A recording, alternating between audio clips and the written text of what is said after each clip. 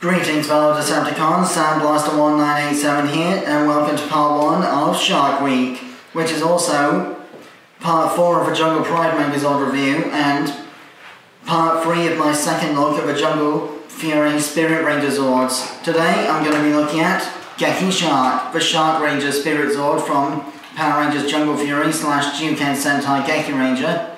The Spirit Rangers were exclusive to the Jungle Fury series, but their Zords were still used in Geki Ranger, as they were originally given to the Rangers by their secondary senseis. One thing I couldn't show off in my previous review of the Shark Zord was the fact that the gills light up when you insert a couple of LR44 batteries, which I didn't have at the time. But now that I've got them switched on at this piece here, and the gills start to light up, pressing the button on the top of the black piece here will show off the different combinations of flashing light for the gills.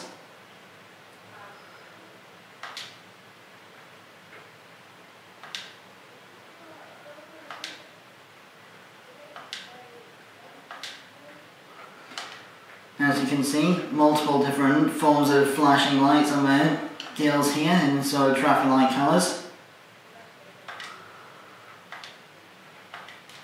I'll switch that off for now to conserve energy, but like all the others, they can combine with the Jungle Pride Megazord. First, tear the shark in half like so, then split the tail end in half to become arm-mounted weapons, fold down the tail fins like so, then come into the inside edge and pull out these little stumps and handles here. These will connect onto the arms of the Jungle Pride Megazord. Then the shark head will flip up like so, and then the fins will flip up like so, and flip around this panel here to become a helmet, then combine with the Jungle Pride Megazord like so.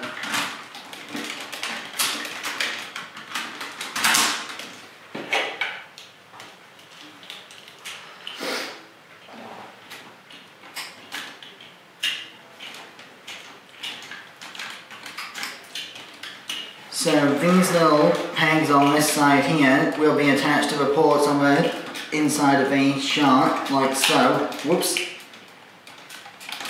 Because the pieces here are made of rubber, they're a little bit hard to manoeuvre properly, so bear with me.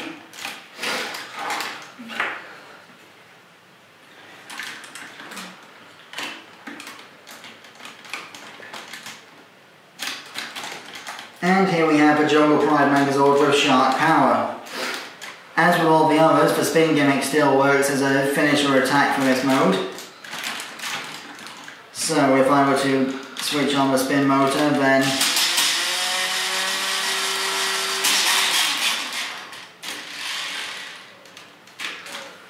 that's how the arm-mounted shark swords are used as a finishing attack in the series. For size comparison, here is the Jungle Pride Megazord with shark power next to the Jungle Master Megazord in its standard configuration. As you can see, the shark head makes it considerably taller than the Jungle Master Megazord, even though the faces are around the same level.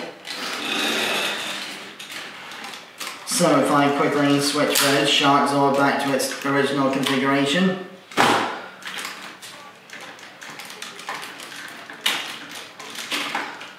For those who haven't seen my previous Shark, Bat and Elephant 3-in-1 Zord review, in which I showed off the combinations with the Jungle Master Megazord, the Shark Zord has the following articulation: a up and down wiggling hinge of the tail fin for the sword mode transformation, and 360-degree ratcheted rotation plus a friction hinge at the fins. No opening mouth like the Wild Force Shark Zords because of the transformation requirements and such.